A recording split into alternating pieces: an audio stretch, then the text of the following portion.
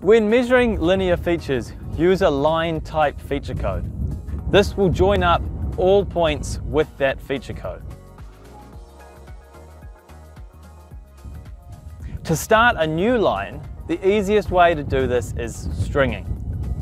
Stringing will add a number to the end of that feature code, telling the software to start a new line.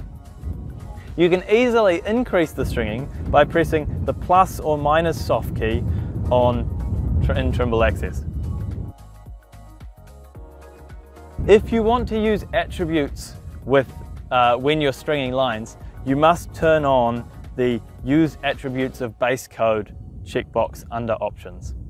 This will tell the software that the attributes it needs to prompt are for the base code and it will ignore the string number. Another advantage of using stringing is that you can go back to extend a previously measured line. For example, if I'm measuring one fence and I switch to measuring a second fence, I can go back, change the string number back to what it was for the first string and continue to extend that line.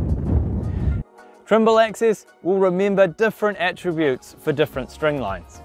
If I'm measuring fence 1, which is 1 meter, and then I go to measuring fence 2, which is 2 meters tall, when I go back to fence 1, the attributes will be remembered that this is a 1 meter tall fence.